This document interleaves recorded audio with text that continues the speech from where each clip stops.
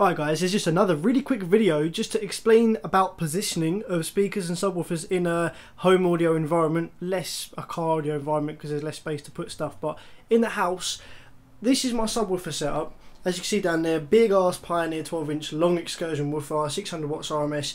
Now this box I had round the other way before with the sub in the corner. Reason for that is, my understanding was, corner, that also being a sloped roof is going to act a bit like a horn. So I'm going to basically maximise my bass output and hopefully get an even bass spread throughout my messy room. And now at the listening position, which is where I watch my films from the sofa, which is this, as you can see, it's pretty much dead centre on with the room. Now putting a subwoofer in the corner over there actually gives me a sweet spot of bass in that corner and in that corner. And actually, there's an anti-node at the sofa, so I don't get much deep bass 20 to 30 hertz from the sofa.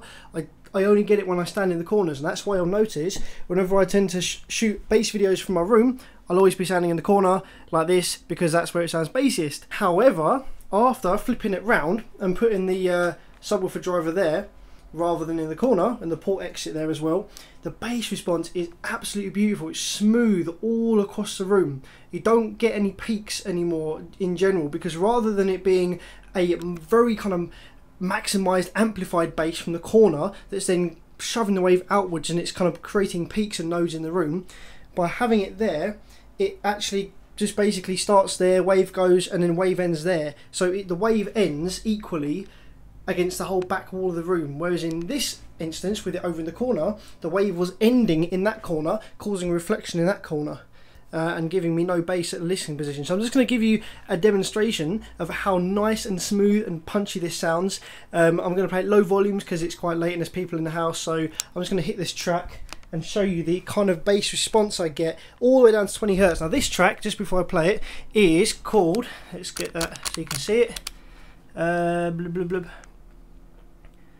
Waka Flocka, good old, and this is 20 hertz and up decafed, so this is a really nice deep low mastered audio for subwoofer response. So let's hit play, see what happens.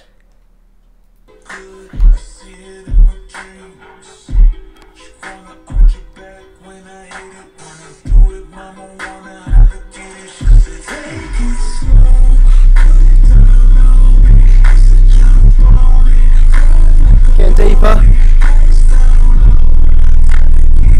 It was fantastic.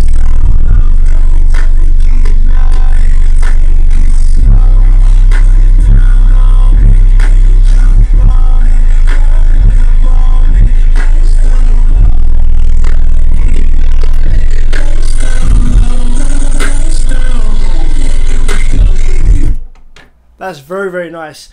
Great response all the way from them higher frequencies right down to the bottom end there, 20 hertz, and on that 20 hertz note, trust me, you get some sort of, you can hear some things shaking around. Not too much of an issue, but it's quite funny to hear. So absolutely brilliant response, perfect and smooth all the way down to 20 hertz and up to those higher frequencies from the sofa listening position. In the corners, it's relatively stable as well. It doesn't peak in the corners, it's just sort of flat wherever you're standing in the room, whereas before it was just peaky and different places in the room sounded better than others and it was a bit of a nightmare.